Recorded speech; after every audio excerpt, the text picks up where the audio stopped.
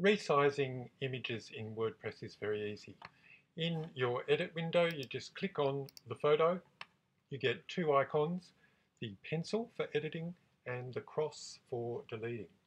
So if we just click on the pencil, we get all the information about the photo, whether it's aligned to the left, sits at the left margin, in the center, or sits to the right. This is important if you want to use a photo and have text wrapping around it. And then this is the size control.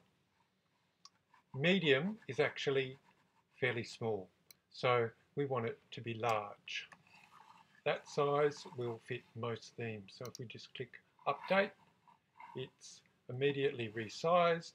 We click update to make sure that it's published, and that's all that you have to do.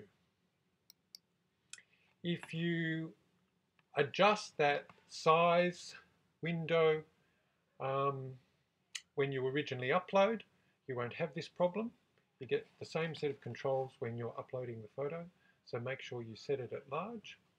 The other way you can change image size in WordPress is to simply drag the corner of the image.